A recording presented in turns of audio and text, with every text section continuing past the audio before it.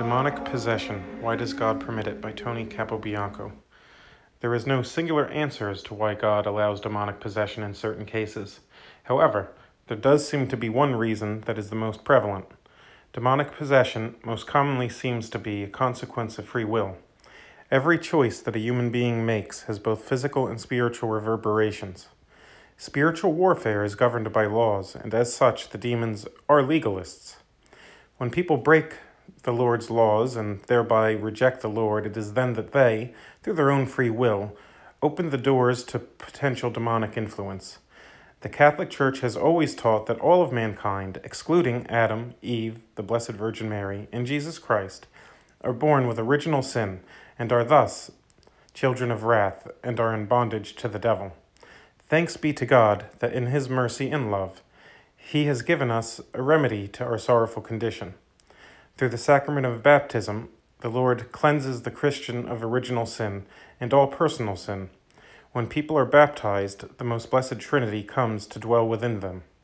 At the moment of baptism, the Christian becomes an adopted child of God and a living member of the mystical body of Christ within the Holy Catholic Church. Consequently, when mortal sin is committed, grace is lost in the soul, and once more this unfortunate soul becomes a slave to sin and the devil. When a baptized person commits mortal sin, the life of the most blessed Trinity departs from that person, and they become spiritually dead until they repent and go to the sacrament of confession. This is why exorcists ask people who come to them particular questions. The exorcist will ask questions regarding involvement with drugs, porn, the occult, bad or broken relationships, sexual activity outside of marriage, what their marital state is, and whether or not they've been physically or emotionally abused. These questions are meant to identify soul wounds. Demons target the weak, isolated, and the damaged. Much like a lion in the Serengeti, the devil continuously attempts to identify the vulnerable as he roams around searching for prey to devour. One particularly dangerous occult practice is the use of a Ouija board, which is a form of necromancy and is forbidden by God. Playing with a Ouija board can open a dangerous door to the demonic world while potentially making the person prey.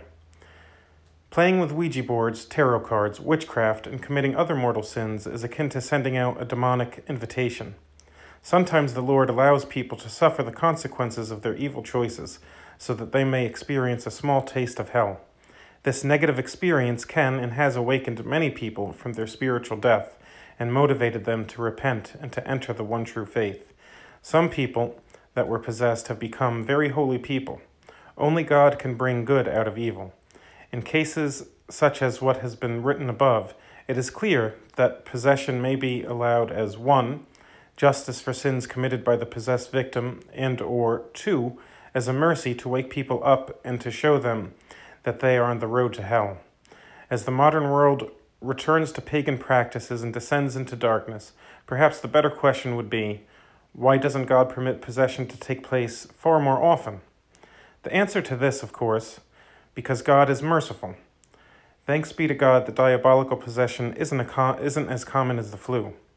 Another possible reason that the Lord allows possession in certain cases could be that the person is a victim soul. Sometimes heaven offers a person a choice to be afflicted by the demonic as a reparation for the sins of the world, so that through their suffering they may obtain mercy for sinners. Another reason is that sometimes the Lord allows the demonic to afflict even the saints as a way to test them by fire and to increase their holiness and future glory in heaven. It is of crucial importance to remember that demonic possession is extremely rare and that the devil can't do anything unless the Lord allows him to. He is like a vicious lion on a chain. God is in control. The devil is not God's equal. He is but a vile creature whose power is limited. God is omnipotent, omniscient, and omnipresent.